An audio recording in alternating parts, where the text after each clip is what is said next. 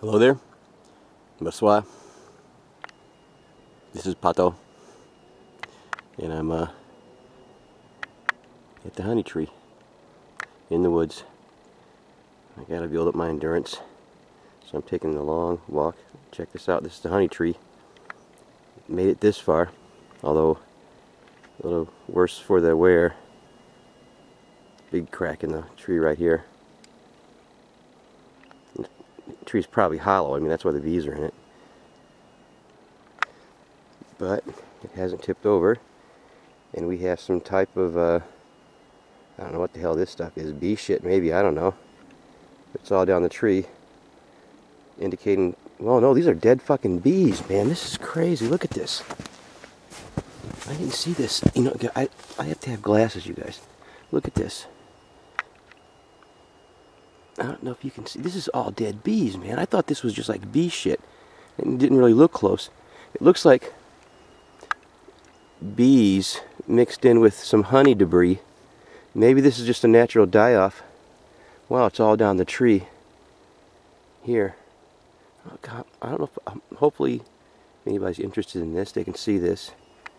I've been keeping an eye on this bee hive here for at least 2 years, maybe 3.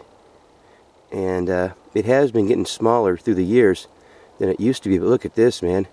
And it could have been this, you know, the tree split open a little bit. They got weathered and died. And if I can see, this is all bees. Wow. Thousands. And that beehive wasn't that, this beehive wasn't that active. The bees have been, you know, dying off, I guess. I don't know.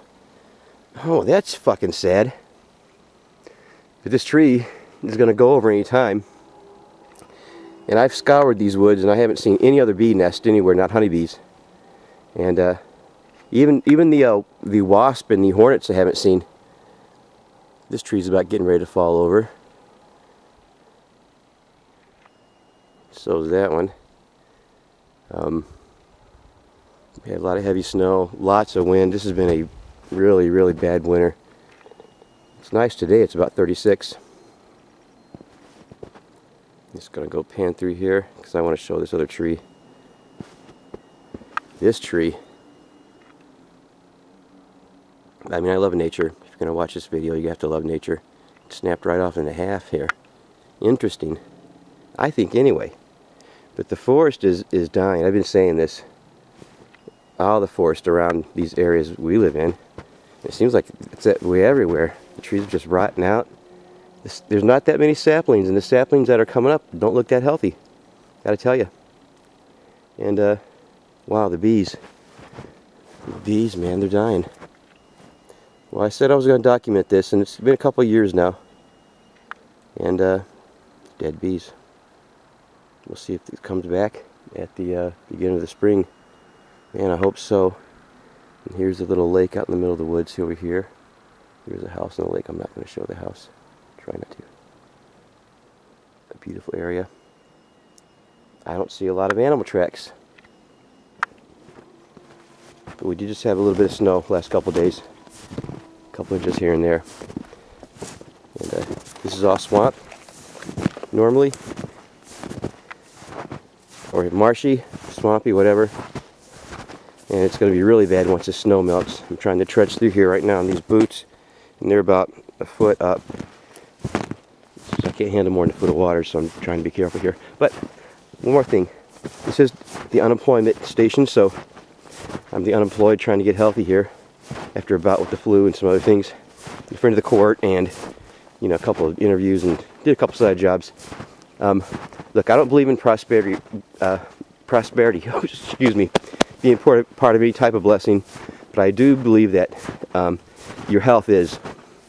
And I don't have a lot of prosperity people, but I am healthy, and I think that will see me through these hard times. And I thank everybody for the comments.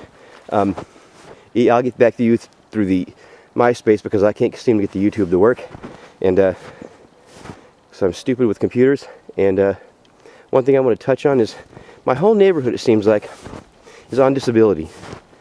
And I don't know if anybody's seeing this besides me, but you know, I sort of did a consensus up through the blocks around my house, and it's pretty amazing how many people are on disability and don't work.